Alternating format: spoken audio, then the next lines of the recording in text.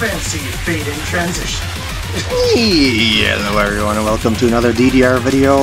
Egoism 440 Challenge 19. Yeah, I know it says Expert 19, but I'm on the In the Groove theme.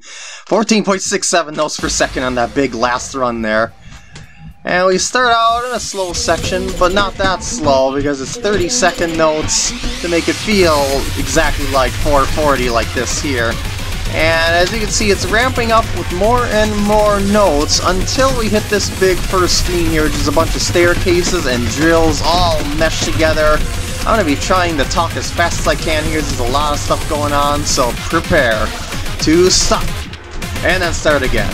Every time you see one of these jumps, it's going to stop, but then it starts up a little bit faster on the last two. So it takes memorization to really perfect that. But it's not going to outright kill you if you don't know that it's coming, you know, unless you're already struggling. So anyway, so we're back into another slow section, which throws in 16th notes, which is like 440 again. But then those 12th note bunches there, that's even faster!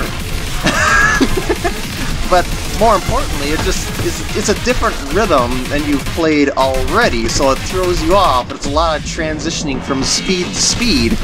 And we're back up to normal speed now. It's kind of giving you a little breather, except for that step jump, which is really snappy with your feet. And drill, drill, drill, drill, drill, drill. And staircase, staircase, staircase, and reverse staircase, and flip and drill, and it's 16 notes, and oh my god, it's so much! And then, of course, it's gonna mess with you with more stops at the end, just to make sure you got dance gauge left. Well, that's a pass. Thanks for watching, and I'll see you later. I need more practice on it.